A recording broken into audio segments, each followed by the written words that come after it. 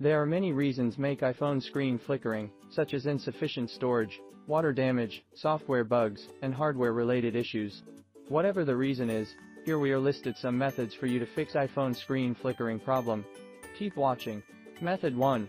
Adjust brightness to fix iPhone screen shaking. Go to iPhone settings, tap display and amp, brightness. Turn down the brightness to see if iPhone screen stops flickering. Method 2. Check storage status if iPhone screen flashing. Check if your iPhone storage is healthy. You should be able to clean up unused data and media files to free up space on your Apple device. Method 3. Enable reduced transparency when iPhone screen blinking. Go to settings. Tap accessibility and choose display and text size.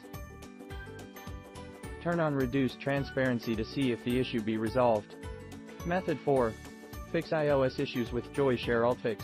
In addition to the suggestions mentioned above, you can also use the most powerful and professional system repair software, Joyoshare UltFix, to fix the iPhone screen flickering problem. It can fix more than 150 iOS problems, protect privacy, and let you use it with peace of mind, without worrying about any data loss. Method 5. Force restart to fix iPhone flickering screen. How to force restart iPhone. You can press the volume up button and release it quickly, then press the volume down button and release it quickly, then hold the power button until you see the Apple logo on the screen. Method 6. Update or restore iPhone. Open iTunes and connect your iPhone to the trusted computer with original USB. Click the iPhone icon after it displays on the screen, and then tap on Summary. If you don't back up before, you can choose Backup Now. After backup, you just press on Restore iPhone to factory reset your device. Don't forget to touch the Restore Backup button to get all data back to your iPhone. Method 7.